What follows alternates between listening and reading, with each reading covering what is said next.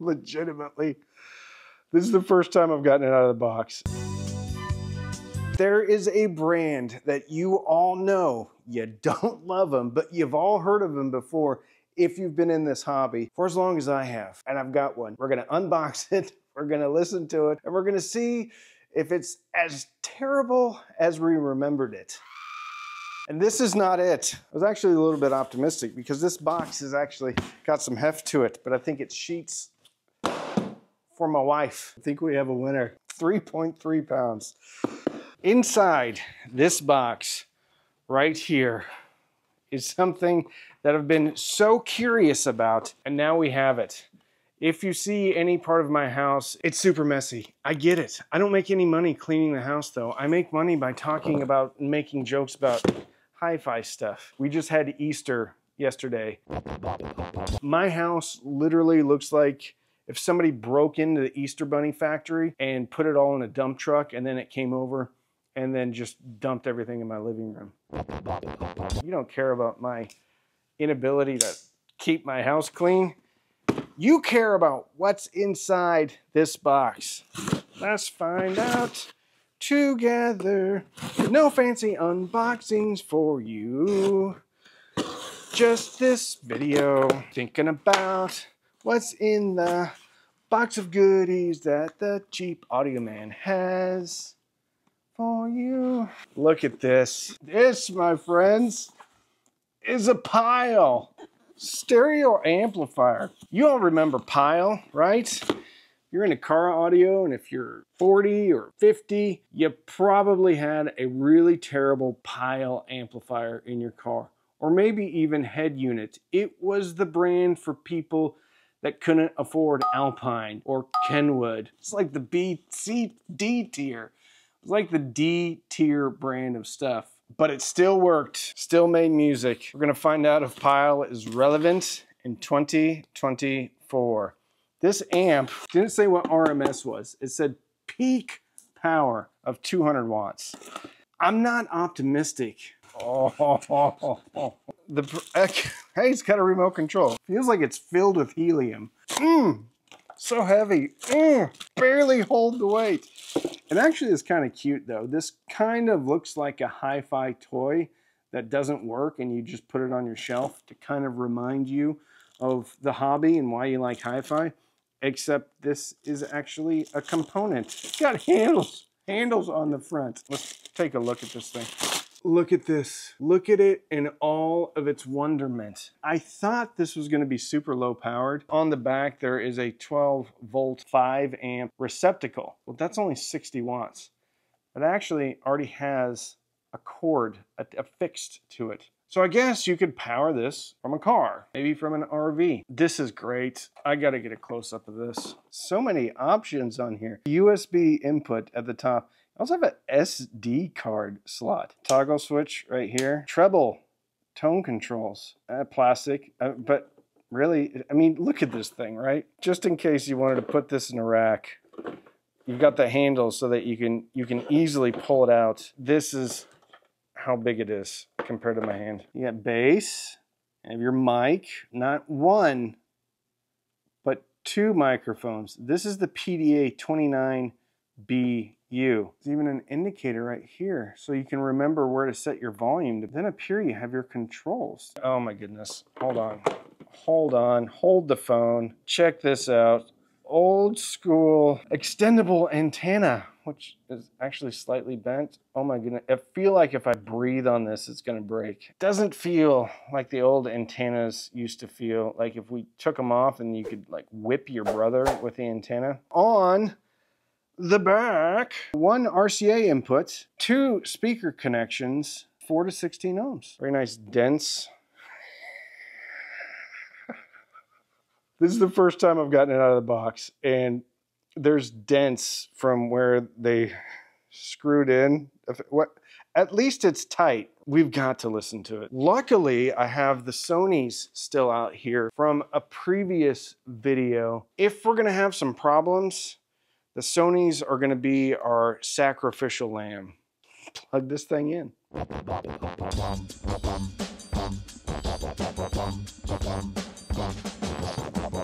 Bare wire makes me nervous, especially when you use 10 or 12 gauge wire because, well, it's pretty thick. And I don't want to give this thing any excuses to short out. I think I'm gonna have to get crappy speaker wire to make sure that I don't blow anything up. Looky what I found.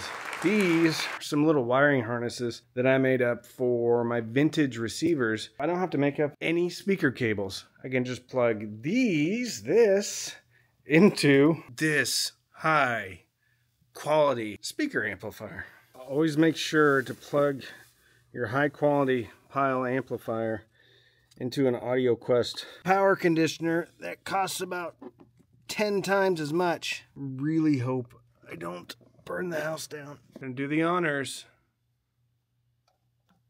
We have blue lights. Look at this.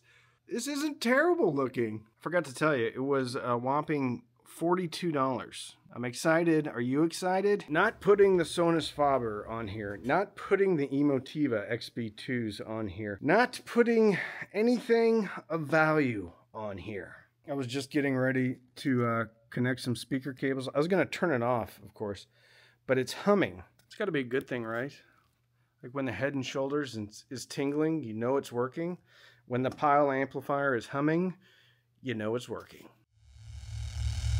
I just hooked up the speakers, and the noise coming out of these is really amazing. It's really amazing. Hold on.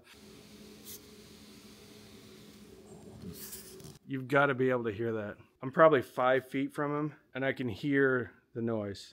And I think my AC is running too. It's so bad. Talk about vintage receiver vibes. This sounds exactly like a vintage receiver that's never been serviced ever. Except this is brand new. I just want to make sure that we're all on the same page. I've got the volume turned down fairly low, but I got this microphone. Why? Because I can put the microphone up to the speaker so that you can hear. Hold on, let's see what volume we're at. Okay. The volume is pretty much maybe 7 o'clock. I'm going to put this microphone up to the speaker. Do you hear that? I was actually going to connect a decent source, but I think I'm just going to connect Bluetooth. I just put on one. There is something definitely wrong. Sounds like it's bottoming out, but I know these speakers can take way more. Maybe it's just like losing all capacitance when it hits these bass notes. You know, this doesn't sound terrible.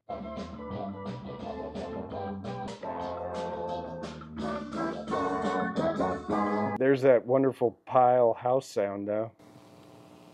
Yeah, this is too much fun. The volume's at like 3 o'clock. I don't feel comfortable turning it up anymore because I have a feeling this thing's gonna clip like a barber during Fleet Week.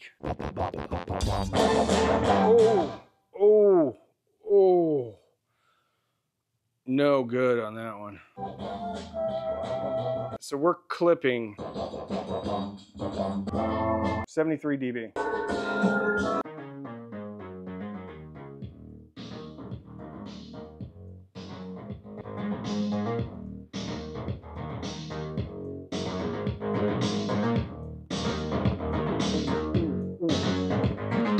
Yep, it lost it on the bass at about 70 dB. It actually sounds surprisingly okay from here right at the beginning of a song. It seems like it can keep up with the bass on a song for about the first 3 seconds. It hangs in there for a little bit. I think it's enough. All right, Pyle, you tried your best.